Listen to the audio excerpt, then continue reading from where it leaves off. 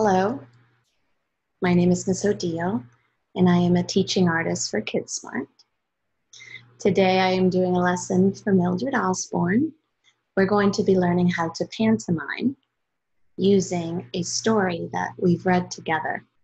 If you have yet to read this story, you may go back and look at the other videos. I did a read aloud of A Story is Told by Gail E. Hale.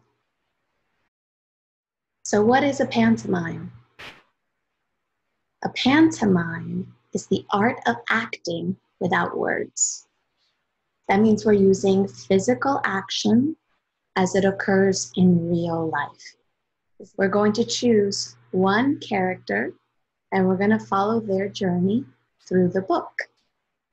I will be focusing on Osebo, the leopard of the terrible teeth.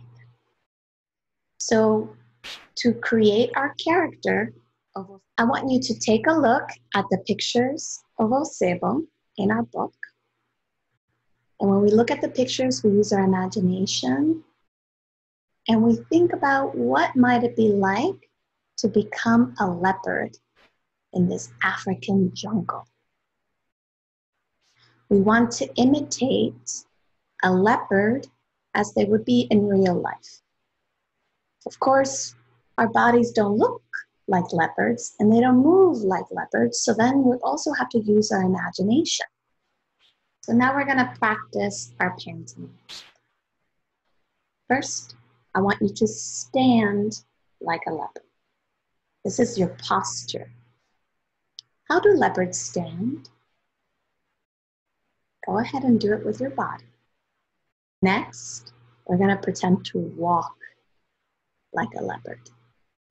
As actors, when we become our character, we have to observe very carefully how we move. Next, I want you to sit. Then lay down. Now remember, the setting of our story is in Africa. Imagine there's tall grass. How would Osebo walk through the tall grass? Next, when we do pantomimes, we have to use gestures. A gesture is a movement that we make with our body. And there's two different kinds of gestures that I want you to use. One is the kind that we do with our hands and our arms, and then for Osebo also our legs. And the other is our facial expressions. Facial expressions are very important so that we can learn about our character's feelings or emotions. Now that we know how to move like Osebo, I want you to tell his story.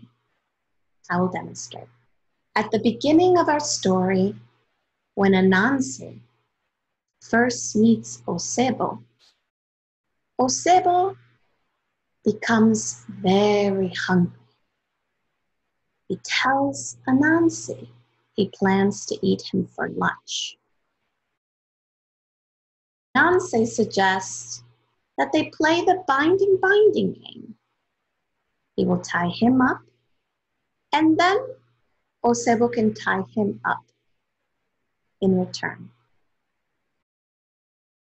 In the middle, right after they begin the binding game, Anansi tricks Osebo. He ties him up and does not let him go. He hangs Osebo from a tree.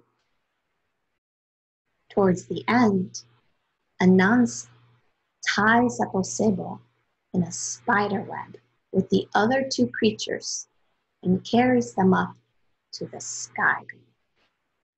Okay, now it is your turn. Have someone at home watch you become Osebo.